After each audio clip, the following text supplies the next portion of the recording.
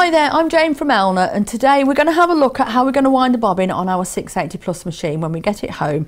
So when you've got your machine out of the box, you've got everything ready. So we're just going to look with the bobbins, clear bobbin, you get them with the machine, so we're just going to pop it on the top here. Thread again, it comes off, I run mine off the bottom, and pop that, it goes onto here.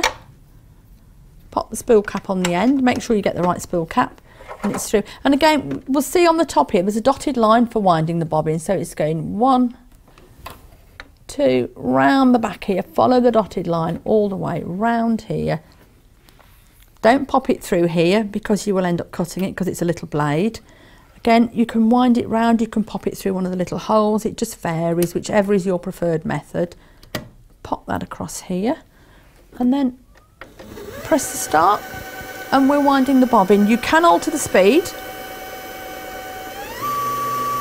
control here, and then when the bobbin is full it will automatically stop and pop back across, but today we're just going to press the start, stop the bobbin, pop it back across, we take it up and then we can cut it here.